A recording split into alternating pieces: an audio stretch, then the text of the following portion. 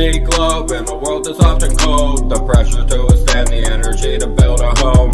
Forge a newer past inside a land of shattered bones. The only tear that shed is by the enemies of thrones. They thought that they could stop the way the dreams will realign. So I kick back and I watch as they just wasted all their time seeking out all of the answers to the things I've always known. Every single person has their path to learn and go to Rome. Who am I to judge? 2 years ago I was so drunk that every single moment of my life was dull and numb. I barely made it out of it and now I bite no tongues. Freedom speech is sometimes morbid but no worse than bleeding gums. I had a couple lumps atop my head and that's the sum of how I got these lessons with the person I've become. Chalk it up to more experience than all the fucking bums that told me I was nothing. Were you scared or deaf or dumb?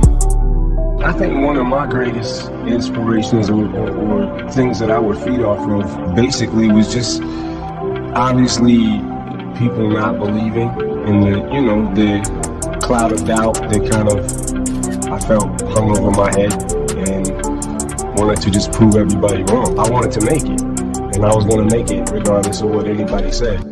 Please don't take it personal, you helped me write these hits. With every fucking wound that you inflicted, now I'm stitched. In a year it won't surprise me if I'm getting fucking hitched to someone better for me than another broken.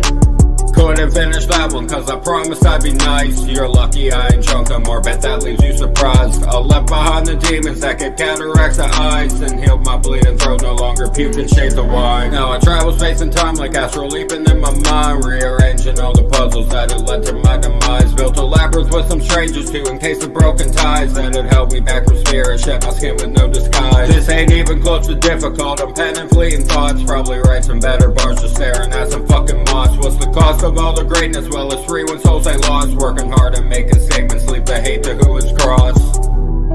Hip-hop has always been about bragging and boasting, and I'm better than you with this and I'm better than you with that. And I finally found something that, yeah, this kid over here, he may have more chicks, like he may have better clothes or whatever, but he can't do this like me.